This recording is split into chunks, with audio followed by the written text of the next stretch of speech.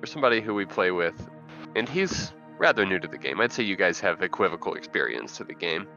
We all have our streams active, so you can actually tile open everyone's stream, so you can see their perspectives at all times. And when we would die, we would all funnel in on the person that's alive and watch what was still happening with our squad.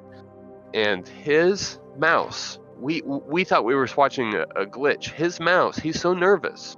He is so shook, just ambiently nervous, like sweating bullets, that his character looks like it's in an earthquake, and that's his mouse hand. His hands are shaking so bad that he's just in constant earthquake.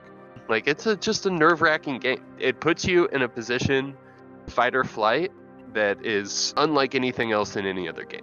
That shaking of the hand, to me, is a core, like, neuro response to fear and stress. And when you can't control it, that's an intense, that's like panic attack level stuff. That level of stress is very common and very present for a lot of people. You should just be trying to remind yourself that it's not so much what you could have done differently, because even if that person was a hacker, there's not anything you could do differently. You can't control it, and you can't weigh that on yourself. You can't. There are some scenarios where if you make a clearly wrong move, yeah, you chalk it up. I fucked up. I got myself killed. But that should be less of a rage and more of a learning experience, because over time, when you gather that knowledge rather than like run from it or fear it, you're just better. You'll learn, oh man, last time I ran out here, I got fucking popped. Like, I got murdered. So you'll think twice. You'll maybe look somewhere. Maybe you'll see that somebody's there or gonna kill you, or you'll see 2 dead bodies already and be like, oh.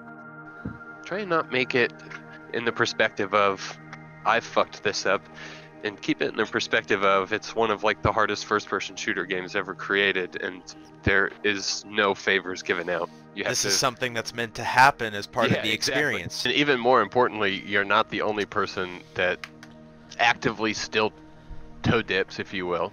There are a lot of people that do that. And in my opinion, those people, they stay bad enough at the game that they don't think that they can ever be good at the game.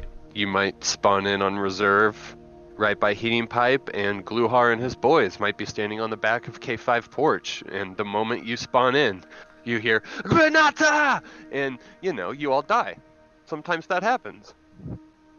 The only thing you could do is say, hey, thanks, Nikita.